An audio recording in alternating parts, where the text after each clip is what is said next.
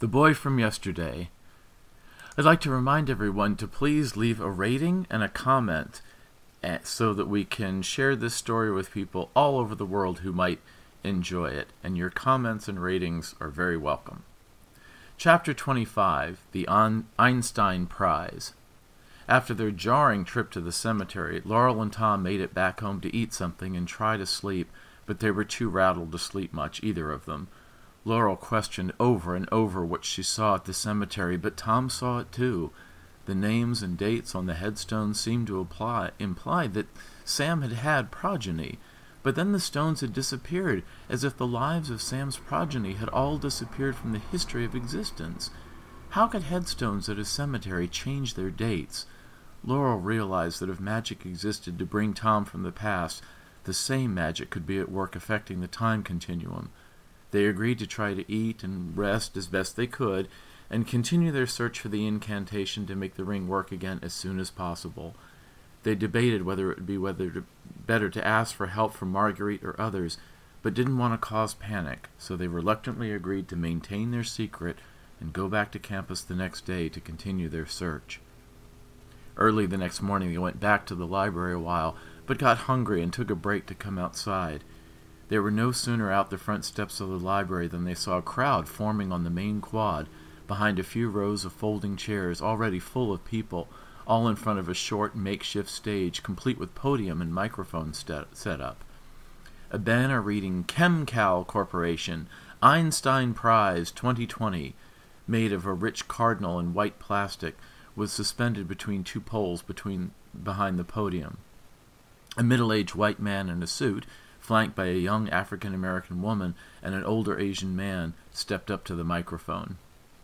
Tom looked at the gathering and wondered what was going on, not only because of the crowd, but also because of the diverse group on the stage. "What's all this?" Tom asked Laurel. "Oh, I had heard about this, but forgot that was today. It's about the Einstein Prize," Laurel said, tugging at Tom's sleeve and bringing him down closer.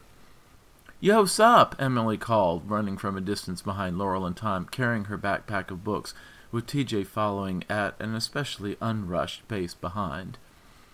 Laurel turned back and smiled at Emily and TJ, but wasn't long for greetings. "Listen up," she said, and turned back toward the podium, where everyone was looking now. "My fellow faculty, students, alumni, and staff of Chesterfield University, once again it is my honor and my privilege to announce this year's launch of the annual Einstein Prize," the white guy on stage called out, with his colleagues looking on and smiling and nodding, and the crowd applauding and cheering him back.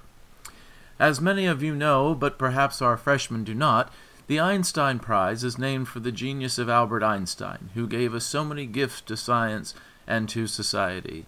It is given annually by a committee of faculty comprised of various campus departments such as physics, chemistry, psychology, and sociology, to the student who demonstrates a project that mirrors the gifts to science that Dr. Einstein's discoveries in the 20th century gave us," he said, to more applause. "What were those?" Tom whispered to Laurel. "I'll tell you later," Laurel whispered back, resisting the urge to roll her eyes, but Emily looking over and picking up on the awkward way they were interacting, with TJ already rolling his eyes at the whole fuss for yet another example of a non-event at Chesterfield University. "For the lucky student who achieves this, a cash prize of $25,000 will be generously given, sponsored by ChemCal Corporation and its community liaison, Fujitsu Markosawa, who is with us here today.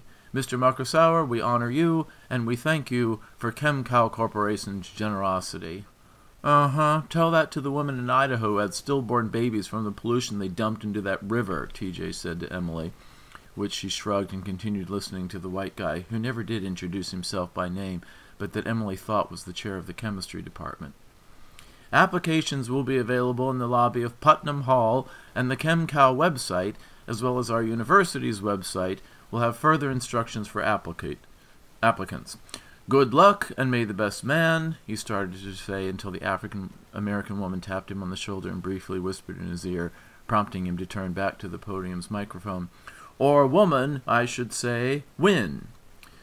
The crowd applauded loudly, leaving Laurel to wonder if they were applauding the announcement of the Einstein Prize or the fact that he corrected himself, albeit with prompting, to include women as welcome applicants. No one among all the people making noise, least of all Tom, Laurel, Emily, and TJ, noticed that far in the back, behind the rest of the crowd, Christian stood watching, not only the action on stage, but also Laurel and her group silently squinting, with a smirk returning to his face. Huh, I could get pretty far out of Chesterfield with 25 grand, he thought. And somehow I have a feeling that good old Miss Laurel and maybe her crazy-ass new boyfriend, or their nerd friends, are gonna help me do just that.